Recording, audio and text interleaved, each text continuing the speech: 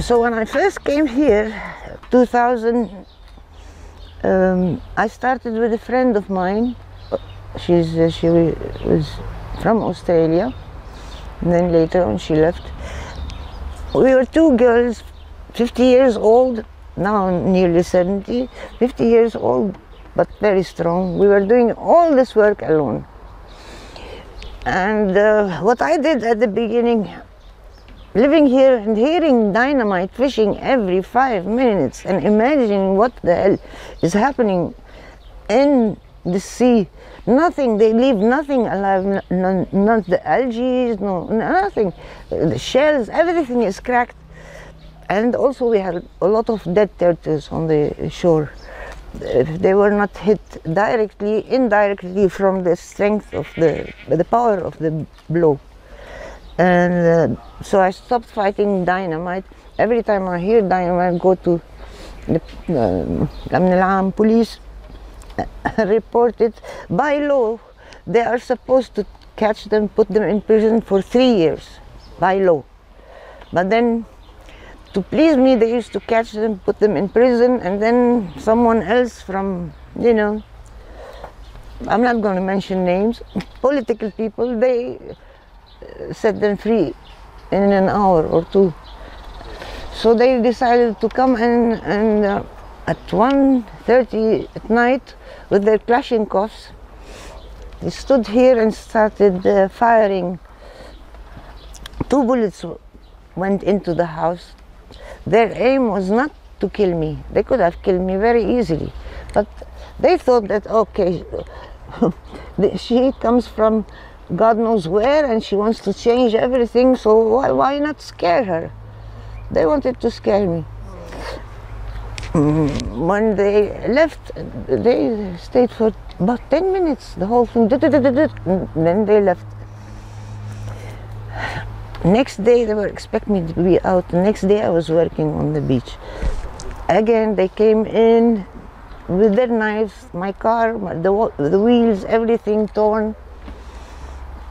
I did not react. Then they started fire on the land, my family's land down there, but the wind was against this way, so the fire went to my neighbors, not to me. Then they killed my cat, then they poisoned my dog, then they tried every trick in this world, and I did not move. On the contrary, I went and bought a shotgun. Whenever they enter, just shoot, boom, boom, and they run away. So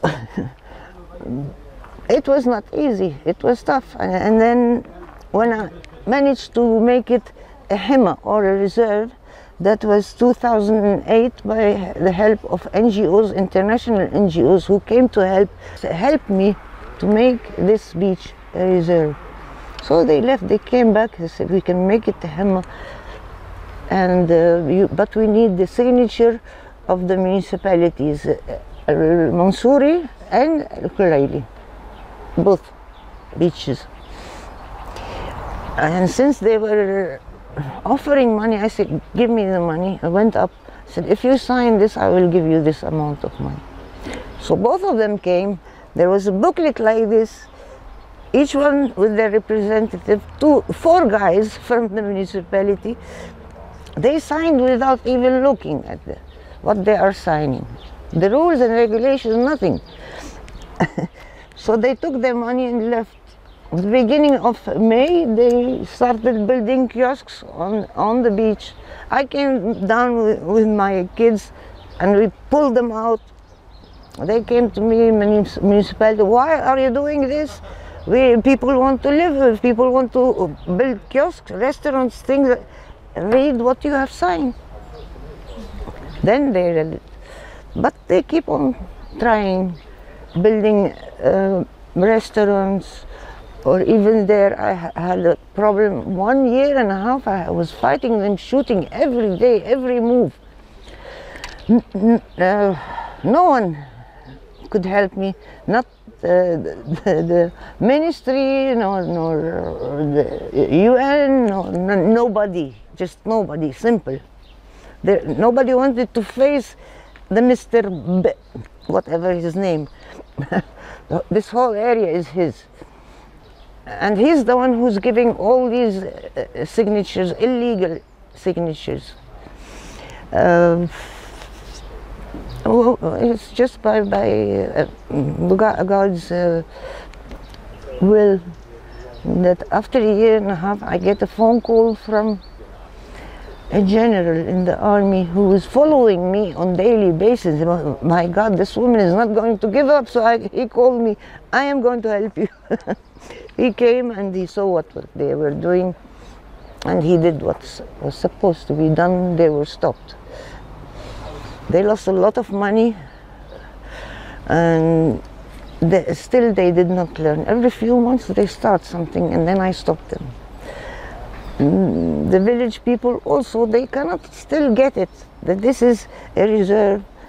There are laws, what you can do, what you can't do. They don't get it yet. So it's a continuous struggle. On daily basis, I have to watch what's happening.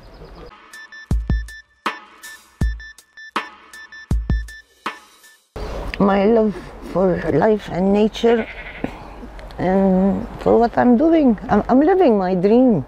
I'm so lucky. I'm one of the very few people at my age, at 50 years old, I managed to reach my goal and live my dream. Now I'm nearly 70, okay, fine. Hope that I'll continue, and hope that Rami, my boy, had been training. He was 15 when he started working. Now he's a university student studying marine biology. He'll take over.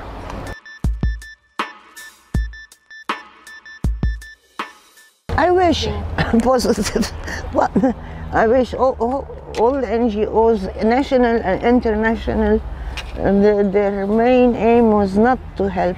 Their main aim was to come over here and just pretend that they are working and put their name and write about this project.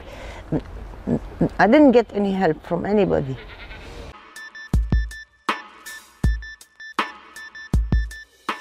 I love children, and when I first started, when families started coming with their kids, I realized that the kids are the ones that are listening to me, not the parents. The parents, they come here to have fun, drink and celebrate, but when I sit with them on the table we're having and talk to them, it is the kids. So I shifted from talking to adults to kids.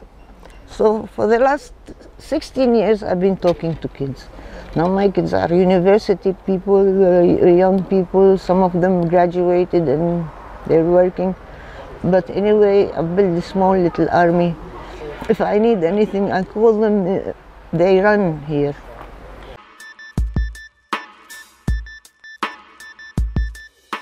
The love for nature, and hope that Lebanon is not all killing, because this is something what the Lebanese do. When you see a dog or a cat or anything, immediately have Lebanese people with kids, they pick the stone and hit. Why? So the kids, they see something here that is completely different than what they are experiencing in Beirut or towns or whatever it is. They live with me down to earth, and I make them work with me. They feel that it is their responsibility also to come every year, even if it's for one day, and see how am I doing.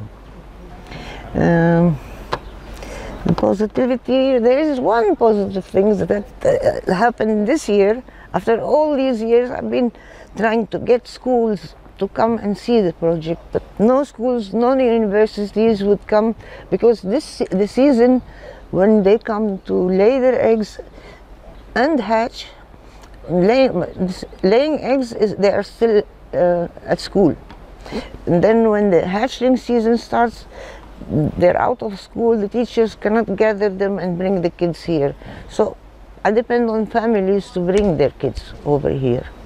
But this year, I have seen an exceptional movement. That is, the schools are collecting their kids, even if they are 10 or 15 or even 4, it doesn't matter, but they're coming. That I love.